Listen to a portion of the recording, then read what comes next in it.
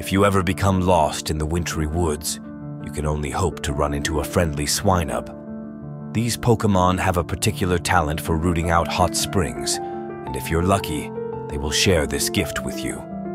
But be careful. Be sure to trade it food in exchange for its generosity, lest it become enraged and abandon you in a blizzard. Welcome to the Excellent Pokédex. In this video, we will analyze Swinub's excellent throw.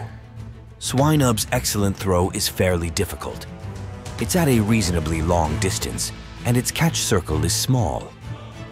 Nonetheless, it is possible to become consistent with practice. My approach is to throw from the lower right corner to the far left of the screen, approximately level with the Pokémon. The throw is far and requires a fairly high release speed.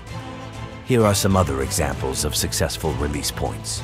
As you can see, there is some variation possible in the excellent throw. Practice makes perfect. Thanks for watching. To see the rest of the Excellent Pokédex, please hit like and subscribe. I'll see you next time.